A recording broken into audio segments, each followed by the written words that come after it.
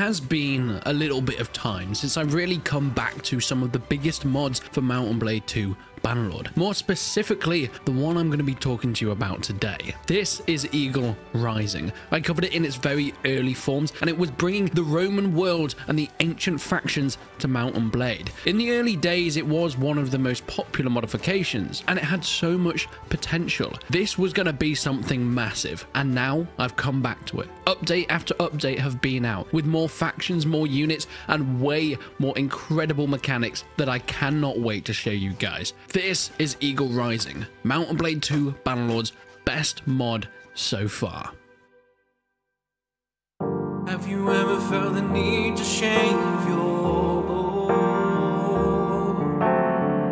Scared to go down there in case it ends all torn. Everyone in this mouth so good your ears is the bow. 'Cause Manscaped will do it all. Manscaped is one of the leading brands in men's grooming and hygiene products. The Lawnmower 4.0 trims your jaws with pinpoint precision and advanced skin-safe technology, keeping your prized possessions cut-free. Waterproof with a cordless charging system, it's perfect for any place, any time to get that buttery smooth feeling.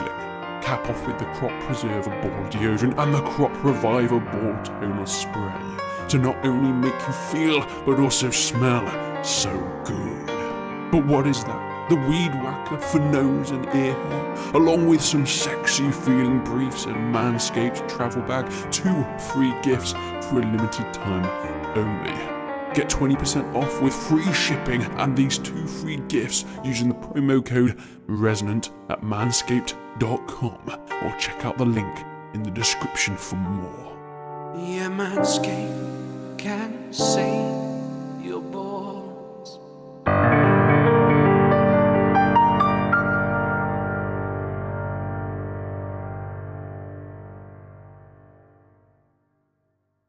This mod has a really big development team, with almost 20 active developers on it at this point in time, with many more in the background as well. Of course, as a quick overview, it takes you back to the ancient world. The factions so far are the Romans, the Celts, the Dacians, and the Scythians. These are still works in progress, more specifically the Scythians being the newest faction. However, they're not the only ones that will be coming in. Planned later on are Carthage, Sparta, Athens, Macedon, Germanic tribes, and possibly Parthia. And these are the ones that I cannot wait for. I really want to be able to play as Carthage, because we got some mods for Mount and Blade Warband that were based in Rome. Bellum Imperii, Mount and Gladius, March of Rome, those sorts of things. But they always focused on the Roman factions particularly. Of course, it makes sense. They are so popular, and even now, in Eagle Rising, that's the main factions that people want to play as. But I'm so glad we're looking into other cultures and other tribes that will be playable within the mod. When I first checked it out, there was very basic bones of this. You had the basic Roman armor and weapons, and you had some tribes and things like that with the Battanians, but it was basically just a troop reskin. There wasn't really anything in terms of new mechanics or anything like that. Now it is a completely different story. Not only had Rome been completely overhauled,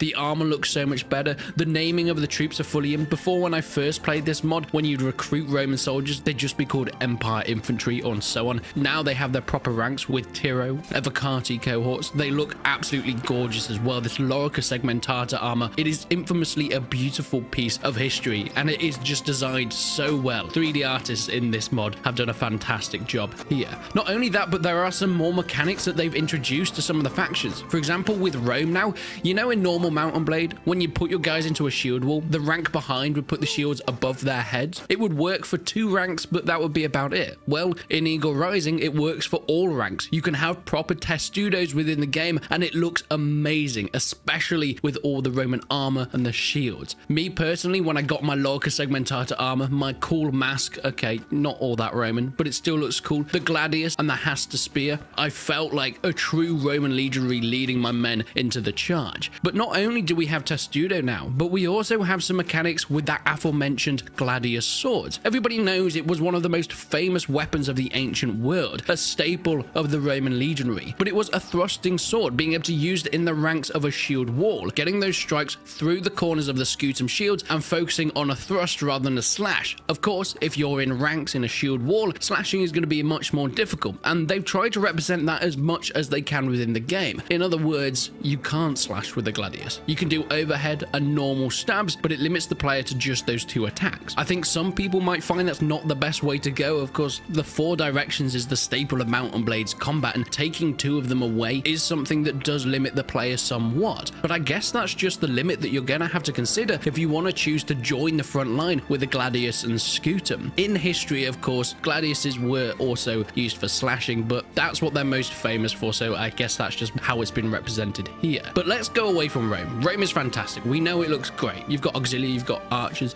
you've also got your legionaries. But one of my favorite additions is with the more Celtic tribes. Now, you can also get these units with Rome, but they're way more present in the Britannians or the Celts or the Dryatics or the Dacians in this case. And these are slingers. The slingers look fantastic. The way that they've been able to take the cloth physics from Mount and Blade and apply that to slings, make them actually look and feel like you're firing a sling. Something that we haven't really seen in many Mount and Blade mods in the past, and it's a really inventive way of doing it. The Celt shields look great. They feel like proper barbarians. And whilst I didn't really get much time with the Dacians and the Celts, there is still a lot to see, as these are very much in progress factions. Speaking a bit about Dacia, they're currently replacing Volandia, but that position will move a little bit later on to fit the lore of what they're trying to go on for here. The Falksmen look fantastic, the shields and the armor look amazing. But I really want to focus on Scythia, the newest implementation. Currently, they replace the Khuzaits in the east of the map, and of course, they're more cavalry-based lads, so it makes a bit more sense. They're trying to get a bit of a mix between Scythians and Samaritan factions. You'll be playing with a lot of horse archers and lighter armored troops. I fought against them quite a lot in the bit of campaign that I was playing, and they were terrible foes. They were such a pain, especially the bigger armies. I had to just put my guys in a testudo formation, as horse archers would just run rings around my legionaries, picking them off one by one, and eventually we recreated Battle of Teutoburg Forest and we were completely slaughtered. It was a little bit embarrassing. A lot has been introduced to the campaign, a lot of renaming troops and a lot of reskins of places and how they actually are implemented into the world itself, and it's done to a really high level. I think at this point, if you wanted to start a single player campaign with this mod, you'd be getting a really immersive and quality experience here. Yeah, there'll be some bits that still feel a little bit work in progress, but this is as good as it's ever been, and I had so much fun finding out all the different troops and the new mechanics that have been added in. But let's talk a little bit about the future. Of course, as I mentioned, there's some more factions that have been planned,